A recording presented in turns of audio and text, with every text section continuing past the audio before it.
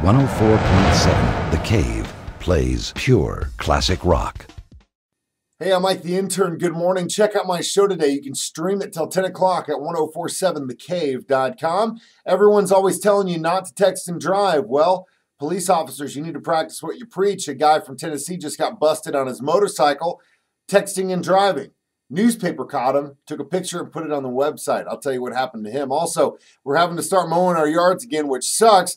Some people like to have a few beers while doing that. Just don't have too many because you can get arrested for mowing while drunk. I'll tell you about a man who that happened to over the weekend. Also, 7:20 this morning, I'll tell you what song to listen for your chance to win tickets to see Boston and the Doobie Brothers in St. Louis this summer.